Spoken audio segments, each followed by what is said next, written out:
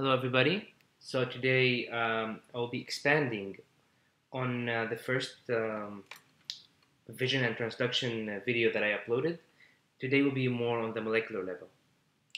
I'm going to walk you through the steps from light hitting on number 1 till the firing of the ganglion cells number 10. So as we mentioned before, light hits the molecule retinal, which is embedded in the GPCR protein that is called rhodopsin.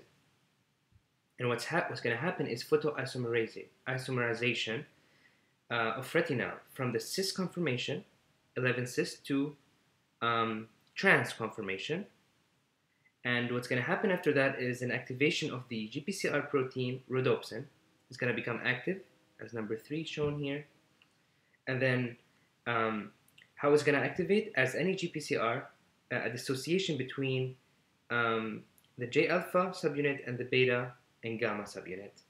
This activation will lead to an activation in PDE, or the phosphodiesterase, which actually degrades the cyclic GMP to 5' GMP. And also, it's going to decrease guanylyl cyclase, which actually produce cyclic GMP. So we can see the same effect here. Either by decreasing guanylyl cyclase, which produce cyclic GMP, or by activating phosphodiesterase, which degrades cyclic GMP. Why is this relevant? Because as you can see at number 6, cyclic GMP is necessary for this channel that allows sodium and calcium to enter the photoreceptor cell. By degrading cyclic GMP here, we are actually stopping the cell from allowing sodium and calcium to enter. So as you can see here, there's a red X. That means sodium and calcium cannot enter, which leads to hyperpolarization of the photoreceptor.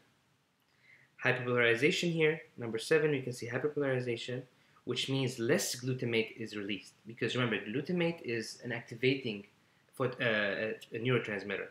So if you have hyperpolarization, that means you have less glutamate released here at number 8. After that, remember that bipolar cell comes after the photoreceptors. We have 2 bipolar cells. One is called on and one is called off bipolar cell. So the on bipolar cell has metabotropic glutamate receptor, which is denoted here by mGlu-R, and the off one has the AMPA receptor, which also has to do with glutamate neurotransmitter. mGlu-R, the metabotropic one, is actually inverse the signal, versus the AMPA, which is ionotropic, preserve the signal. As you can see here, the red, that means inverse, and the plus means keep the signal the way it is. So less glutamate, that means we're going to reverse that signal. That's going to become depolarization of the bipolar cell, and then after that we're going to have depolarization at the ganglion cell, and we have high firing rate at the on ganglion cells. And remember, only active action potential happen at the ganglion cell, and we have high firing. Now some people say, okay, so I don't really understand what's the point of the horizontal cell, which is denoted here by this cell.